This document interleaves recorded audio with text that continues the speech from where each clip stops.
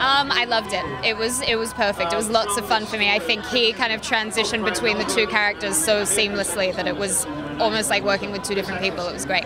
And crucial because I guess your character is, is the catalyst for what happens in the film. So. Yeah, I guess so. I mean, I think she is kind of, is her. I mean, I don't want to give anything away about the film, but a lot of Reggie kind of falls apart because of Francis a little bit. I think, at least in this version of the story. So.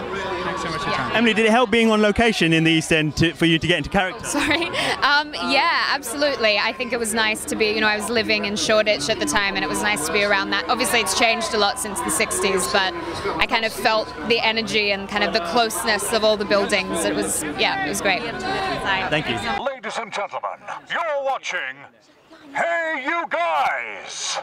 Hey You Guys, huh? Hey You Guys. Is that from the Goonies? It is indeed, yes. Nice.